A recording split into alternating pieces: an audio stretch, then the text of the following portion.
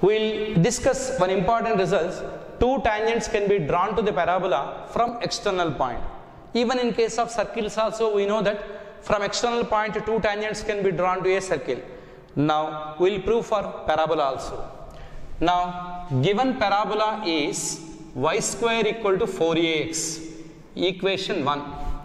Let a line, tangent line be y is equal to mx plus c.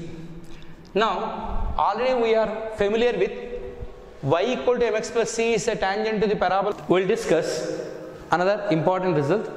Two tangents can be drawn to y square equal to 4ax from external point px1 y1.